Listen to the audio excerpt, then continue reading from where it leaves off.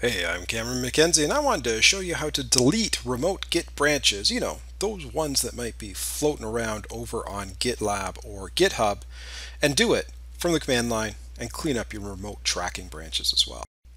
Look, there are a number of ways to delete branches over on GitHub. Probably the easiest way is to go in, say, view all branches, and then look at one of these trash cans here, which will allow you to delete any of the branches here, so long as there's no branch protection rules that have been applied. I think when people are looking at some of my tutorials, they kind of want to see how you can actually delete a branch just from the command line. And so I'm going to show you how to do that. Git branch-a will tell me all the different branches that I've got locally. And you can see that I've got this old branch here. And let's say I want to delete that old branch. There it is.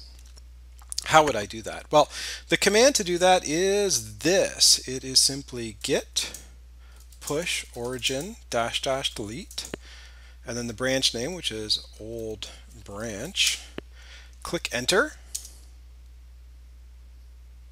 Dum-da-da-dum. All of a sudden, the old branch is deleted. And if I come over here, well, look, it's still there. Well, let me do a refresh and we'll see exactly what happens as it goes to a 404 page, because that page doesn't exist. And now we've only got name, main, and new branch available there. So that's how you delete it. But watch this. Git branch-a. Whoa, what is this? We've still got that old branch there. That is no good, so maybe we'll want to delete that old branch locally. So to do that, we just simply type in git branch-d and then the name of the branch. So we can say old branch here. Now that's actually going to delete the old branch locally, so git branch-a. Okay, and so that old branch is now gone as a local branch.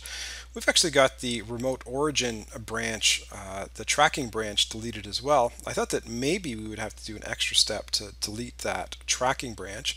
It looks like when we did the delete for the remote server, it actually deleted it here as well. But I do want to show you that fetch command. Or the prune command on git fetch. Look at this here. I've got a remote tracking branch to new branch, and I've got that new branch in existence in my local repository as well. Let's see what would happen if I came over here and actually deleted the new branch from the server. I do git delete there. I go back to my list of branches. I've only got the main branch. The new branch is gone.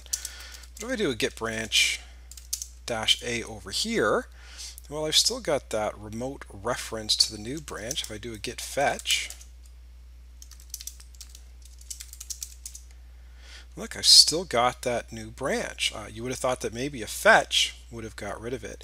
If you actually want to synchronize your local remote tracking branches with the branches that have been deleted on the server, here's the command that you do. You go git fetch origin -- prune.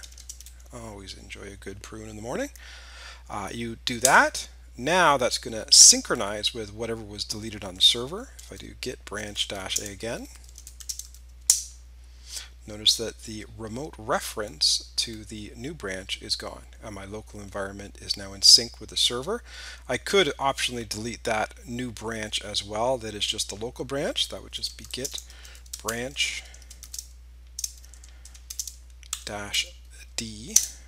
new branch.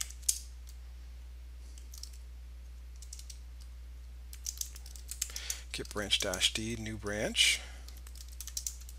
Force D. There we go. A big D will cause a force, and then all of a sudden that branch is now gone. So git branch-a, and we see we no longer have the new branch or the old branch. And there you go. That's how you go about deleting branches from that remote repository. And there you go. That's how easy it is to delete remote Git branches from GitHub. Now, if you enjoyed that tutorial, why don't you head over to theserverside.com. I'm the editor-in-chief over there. We've got lots of great tutorials on Git and GitHub and DevOps tools and enterprise software development in general. If you're interested in my personal antics, you can always follow me on Twitter @CameronMCNZ and subscribe on the YouTube.